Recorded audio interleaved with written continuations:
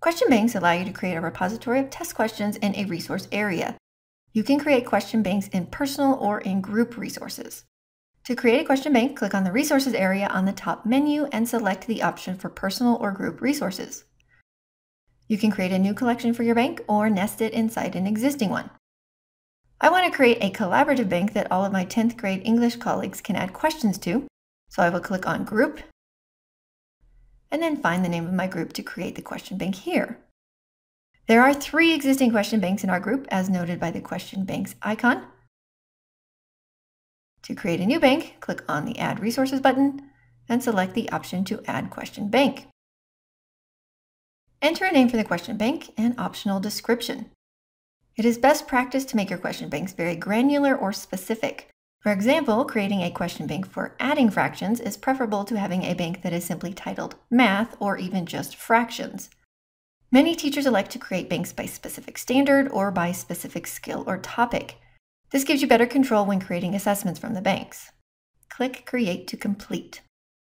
If your bank is in a shared collection or group resource area, anyone with permission to write or add content to the group or collection will be able to contribute questions to the bank. You can add questions to your bank either by creating them from scratch or by copying in questions from an existing test or quiz. To create a question from scratch, click on the name of the bank and use the Add Question button to create your questions. If you have questions you've already written that you wish to add to the bank, simply navigate to the course with your existing quiz questions. Click on the test or quiz whose questions you'd like to save in your question bank. To add an individual question to the question bank, click on the gear to the right of the question and choose Add to Bank. If you want to add several questions from this quiz to a question bank, use the Options button and choose Add Questions to Bank. Use the Select All option to select or deselect all questions, and use the box next to each question to deselect any question that you do not want to be banked. Choose Next and select the destination bank where you want these questions to go, or you can create a new bank from here. Click Add Questions to complete. Your questions have now been added to your bank.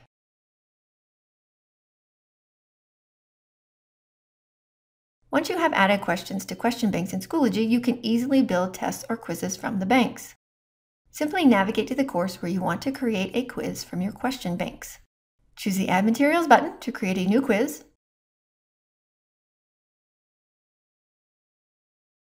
and now select the Add Questions button and choose from Question Banks. You can add individual questions from a question bank, or you can add a random selection of questions from the bank. Individual questions are those all students will receive on the quiz, whereas the random option will randomly select a certain number of questions from the selected bank. Let's explore the individual questions option first. Navigate to the resource area where your bank lives and select the name of the bank. You can select all questions, or even have Schoology auto-select a few for you. I will manually choose 3 questions from this bank that I want added to my quiz. Once selected, you can assign question points manually or have Schoology set all points for you. Points can of course be adjusted later in the quiz itself as needed. Once your questions are selected, choose the Add Questions button. You will see all 3 selected questions added to your new quiz in your course. Now let's explore the random question option. Again, select Add Question and choose from Question Banks. This time, select Random Questions. Navigate to your desired bank and put a check mark by the name of the bank and choose Select Question Banks. There are 11 questions in this bank. Decide how many of those 11 questions that you want randomly selected and how many points each will be worth. Then choose Add Questions. Instead of seeing specific individual questions, you will see that a random question set has been added to your test. This means that for questions 4 through 6, students will receive 3 random questions pulled from the Indefinite Pronouns question bank. Because these questions are pulled randomly, each student will get a different combination of questions, and if students are allowed to take the assessment more than once, they will get different questions from the bank on each attempt. This is in contrast to questions 1 through 3 that are fixed and that all students will receive on each quiz attempt. If you edit the random question set, you can adjust the number of questions being pulled from the bank and the point values for each question, but you cannot edit specific questions. You would need to return to the question bank to do that. In contrast, you can edit the individual questions that you added from the bank, and this will not affect the content of the question in the bank it came from. Blending individual and random question sets gives each student a unique set of questions. This is helpful in maintaining the validity of your quiz results and gives students different questions on the same skills if you allow for multiple attempts. Now let's return to resources to explore other question bank options. Question banks can be copied or moved to a different area using the gear icon next to each bank's name.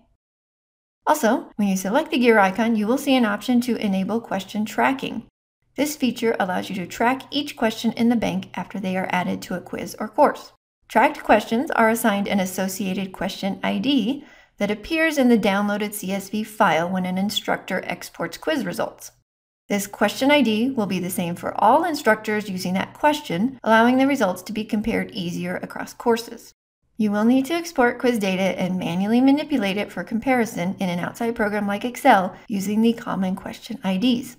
Also, please be aware that when a question bank has the Enable Question Tracking feature enabled, the questions in that bank will become locked once used in at least one test or quiz.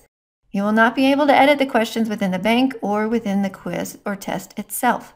This feature helps guarantee accurate tracking of questions used in tests and quizzes. But since tracked questions cannot be edited once they are used in a quiz, make sure to carefully check the questions in the question bank for any errors before enabling question tracking. Question tracking can only be disabled on a question bank if none of the questions inside the bank have been used in any course quiz. Click on the gear to the right of the question bank and click Disable Question Tracking. Question banks allow you to create a repository of test questions in your resources. Question banks empower instructors to collaborate in quiz creation and sharing, and enable individual instructors to create dynamic assessments within their courses.